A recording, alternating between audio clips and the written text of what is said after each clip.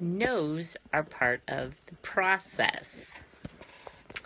Hi, this is Dee Powell. I'm on a little bit late again.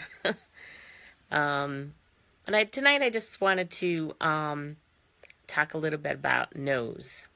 No's being part of the process. You know, those of us that have an online business or any business, a lot of times we go through and we talk about our business to our prospects. We talk about our business, you know, even if it's selling your products, you know, you get no's. It's gonna happen. You're gonna have people say no, they're not interested. And hey, you know, that's okay. It is. It's okay. Hi, Dawn. Thanks for joining. It's okay to get no's. Because in the process of getting no's, of building your business, you're going to get no's. So just think of no's as part of the process of growing your business, because the more no's that you get, the more people you're going to get to join with you in your business or buy your products. You know, you have to go through a lot of no's to get a yes. And that's okay. Because while you're going through the process of getting the no's, you're learning what you're saying and what you're not saying, and you're reflecting on what you're doing, and eventually you're going to perfect yourself. And eventually you're going to get to a place where you'll be getting more yeses than no's. But it doesn't happen overnight. It just doesn't. It doesn't happen overnight. It happens little by little, you know, one no on top of the other. So it's okay. It's okay to get no's. Don't get discouraged. Don't let the no's get you down, and don't let the no's discourage you from building your business or doing whatever it is that, you know, you're trying to accomplish.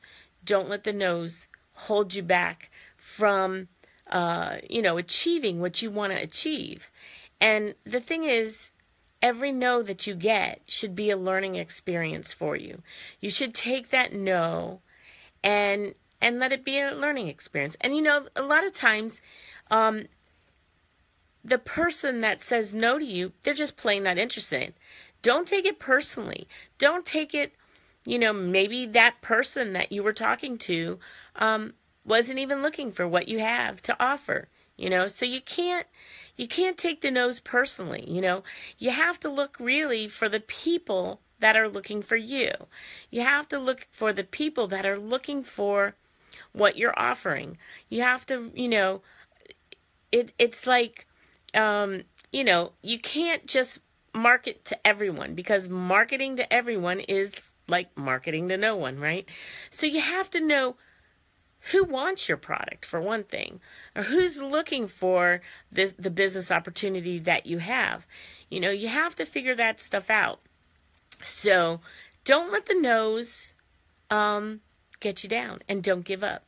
Don't ever give up on your dreams and your goals. And, you know, stay focused. Stay focused on the prize, that what you're looking to achieve. So I just wanted to be an encouragement tonight to those of you that maybe you're struggling to get the yeses. Maybe you're struggling to, to build your business. Maybe you're having some struggles. And I just want to encourage you that no's aren't a bad thing. They're not necessarily a bad thing. You just have to wade through the no's to find the yeses. So anyway, thanks for watching me tonight. I appreciate you for joining. And if you're interested in learning about what I do, leave me a message.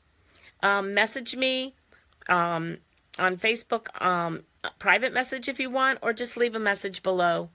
And feel free to share this video. Appreciate you. And I will see you on the next video. Take care.